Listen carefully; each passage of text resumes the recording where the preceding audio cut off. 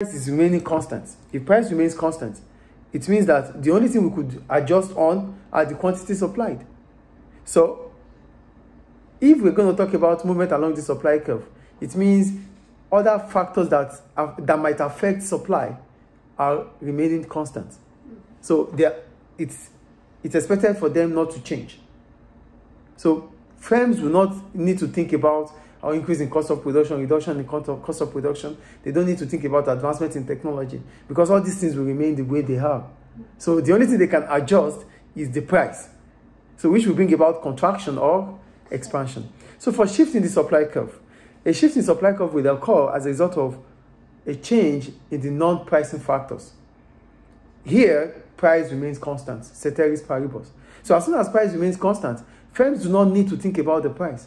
So whatever they have to do will be based on those non-pricing factors because consumers will not pay more than the equilibrium price. Producer will not be able to sell below or above the equilibrium price. So they have to sell at the market price. So now cost of production. An increase in the cost of production represents high cost of production. And if cost of production increases, based on the fact that firms are not going to be able to change the price of the product because it's fixed, it's constant. So they won't have the incentive to produce more. Yeah. Because if they do, nobody's going to buy based on the law of demand. The higher the price, the lower the quantity demanded. So they don't have any other choice than to reduce their production, their supply into the market. When they are able to reduce supply in the market, the product becomes scarce.